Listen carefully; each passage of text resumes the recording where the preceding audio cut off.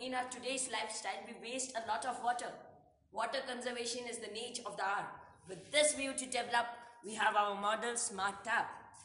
My dear friends, we have developed this with Arduino platform that is compatible with all platforms and it's easily available. So we have made our device accessible and easily available to one and all. There is an ultrasonic sensor beneath the tap. So as soon as we have taken here a constant which is a variable.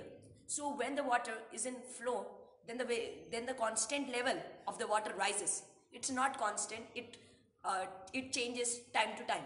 But when the beaker is full of water, the level is constant. So as soon as it will sense a constant level, it will stop on its own.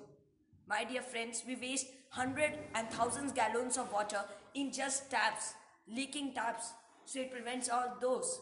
And we have also made it accessible so that there's a wastewater treatment plant.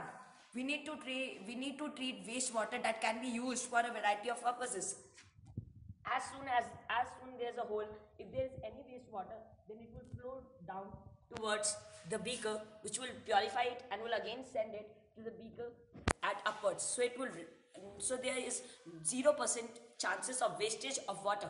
Hence, we promote conservation of water through this model.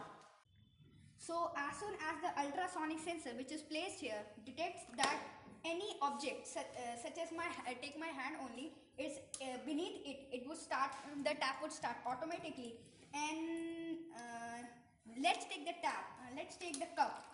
As it detects the cup, the cup starts filling automatically. Wait for a while.